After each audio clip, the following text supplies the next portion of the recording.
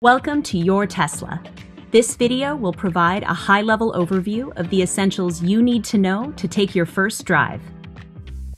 Firmly press the center of the door handle and your door will swing open for you, welcoming you inside. It will close automatically when you press the brake pedal. When you want to get out, press this button with your thumb, or use the touchscreen. To open a Falcon wing door, press the handle.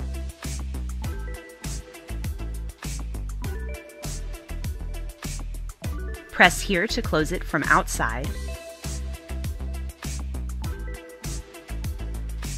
or use this switch to open or close it from the inside.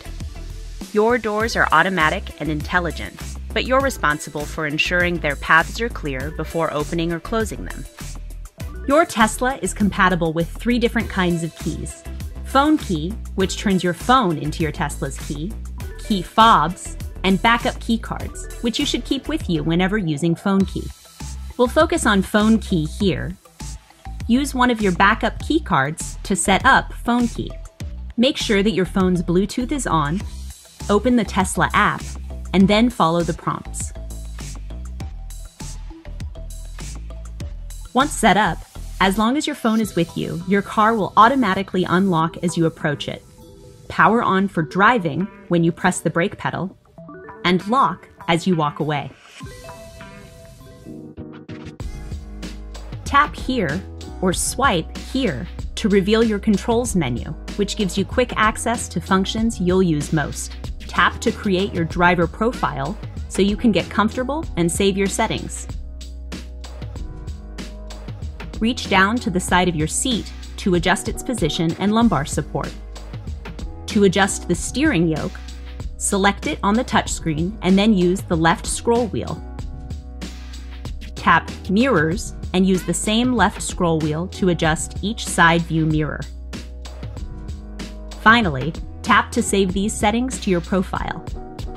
Many other settings also save to your driver profile, so your Tesla will be just how you like it, even if you're not the only driver. You can link your profile to your phone key or key fob, and your car will automatically adjust to you as you approach it. To drive, simply buckle up with your phone key in the car, press the brake pedal, and then go to the touchscreen. Swipe down here for reverse, and up for drive. Tap here to put it in park yourself. Otherwise, your Tesla will automatically put itself in park once you come to a complete stop and unbuckle. Once your car is in park, you can get out. Your Tesla powers off once you get out and close the doors. If you'd like your Tesla to automatically shift itself out of park, go to Controls, Pedals and Steering, and then enable Auto Shift Out of Park. With this setting on, when you press the brake pedal while in park, your Tesla will automatically decide between drive and reverse according to your surroundings. The intended direction shows on the instrument cluster. Confirm that this is the direction you want, and just press the accelerator to go. Swipe on the touchscreen to select a different direction. Your cabin has a stockless steering column. Activate your turn signals by using these controls on the left side of the yoke. Press firmly to turn on your signal. It will turn off automatically once your Tesla detects that you've completed a maneuver like a turn, lane change, or taking an exit. You can also disengage the signal by pressing either turn signal control again. Press here to flash your high beam headlights and reveal light settings on the touchscreen. Press and hold to fully engage or disengage your automatic high beams.